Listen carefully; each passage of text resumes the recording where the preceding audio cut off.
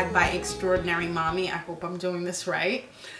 And we are talking about all things eco-friendly with Earth Day just around the corner. We are doing our best to better serve our planet. And this is something that I'm talking to my daughter about, who is 3 years old, and she's now learning the benefits of planting trees and whatnot. Every day I try and do stuff the eco-friendly way. I used to be an environmental reporter a few years ago, and I still pretty much keep up with what I've learned in the past and how we can better reduce our carbon footprint. And one of the things that I like to do is something like really simple.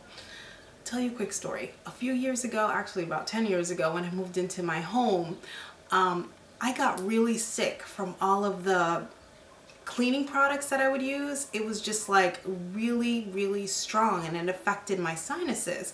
So ever since then, I've made it a point to just stick with just like really mild, eco-friendly kind of soaps and detergents and, you know, all the different cleaning products. And my staple that I use around the house, get this, I mean, everybody probably has this. I mean, you should.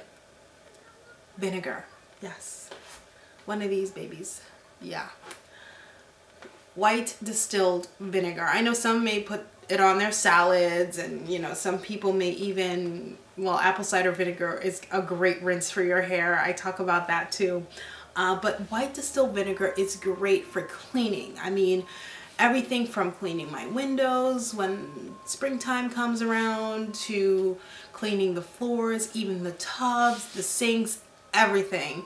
I even use it to clean my fruits and vegetables. That's how great it is and how safe it is. I mean, you can eat it, you can clean with it. This is like a great all-around must-have for anybody.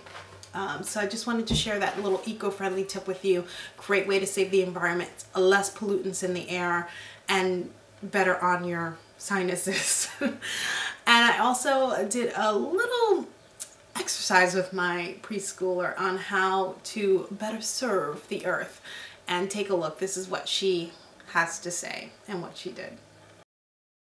On a recycle! Paper, newspaper, bottles, and soda cans. You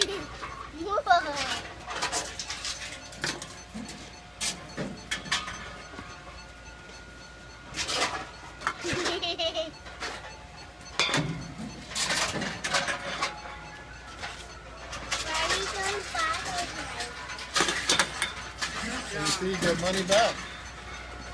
You see that? We will use them again.